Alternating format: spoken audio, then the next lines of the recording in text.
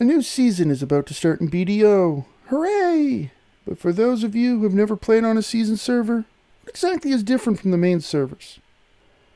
Hi, I'm Too Many Riffs, and in this video we're going to talk a little bit about seasonal servers, what they are, and what makes them different from regular game servers. If you're excited, don't forget to smack that like button and subscribe for more BDO news and information. Let's get this started.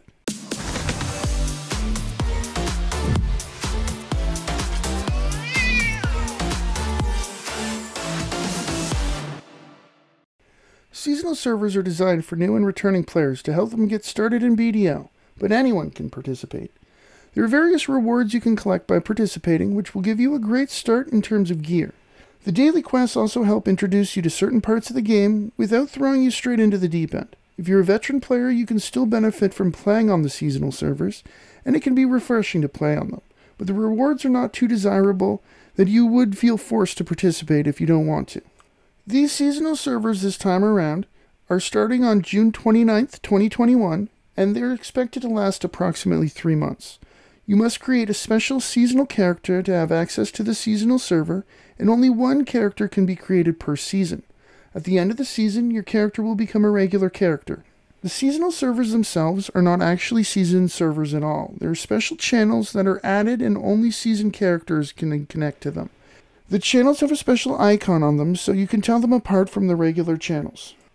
On these channels, there is 100% combat XP and a 20% skill XP buff running at all times, but PvP is not allowed, and you cannot flag up for PvP unless you join the specific PvP channel. The central market and storage is not separate to the other channels. You can use your pets, ferry, tent, and maids that are already on your account as well. All horses except Tier 9 horses and other mounts are available in your stables. It is also worth noting that seasonal characters can connect to regular channels as well, but only season characters can connect to the season channels. The season-specific gear, accessories, and main story quest gear are the only gear that can be equipped by a seasonal character.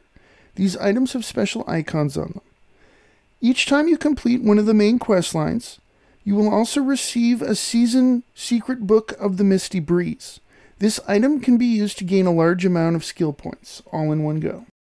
There is also a special seasonal pass on the season servers. You can open the season pass by clicking on the icon in the top right next to your minimap. You must do each part of the season pass in order to unlock the next reward, but you can complete them in advance and progress will be saved. Complete various achievements to unlock rewards in the season pass. All players have access to the free version and can buy a seasonal pass in the Pearl store to obtain the premium rewards. So that's it. That's the basic gist of what you can expect coming on the 29th with the new seasonal servers. Obviously, there is also the Corsair class coming as well, but obviously I will be doing different videos about that class as it comes. My name is Too Many Riffs, and if you've enjoyed this video, don't forget to drop a like on the video, comment, and subscribe for more BDO content. It really helps my channel out, and thank you very much for advance. Again, my name's Too Many Riffs. Thank you very much for watching, and I hope you have yourself an outstanding day.